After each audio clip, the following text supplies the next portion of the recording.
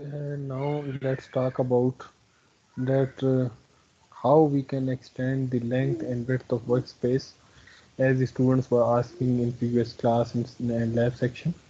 So when we have a limited space of workspace for our circuit design and our circuit is very much complex and contain lots of components or tools like hundred or thousands of logic gates, resistors, switches. Like we needed the place for 32-bit full adder, parallel bit error, 32-bit parallel adder. If we look at 32-bit parallel adder, the space needed will be about I think 360 logic gates. So to extend the length and width of the workspace, you have to right click on the workspace and then select properties. In the properties windows, you will see the tab opened workspace. There are other settings also like sheet visibility, colors, wiring, font, PCB, and layer settings.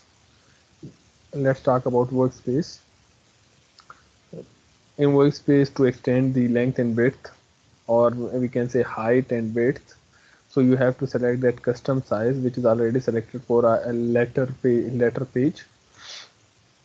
For page settings, you can move to A4, A3, A2, A1, A0, legal page size, executive page size, folio page size.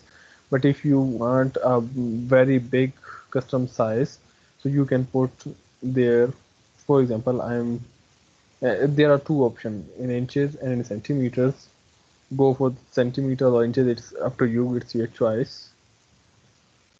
So let's extend the width to 500 inches and height to 500 inches too.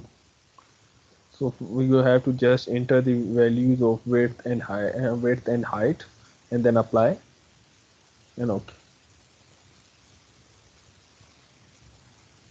While applying and OK, you can see that your workspace has been extended to very much. To look into that, is it zoomed in or not? Let's confirm this by placing some components on it. You place your component, you can see that it is in its actual size. It's not zoom in. So if you further zoom in, the size will be going to be greater and greater.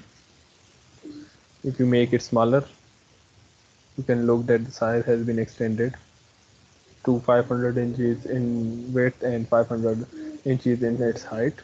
That's all to extend the width and length of workspace in Multisim. Thanks for listening and watching.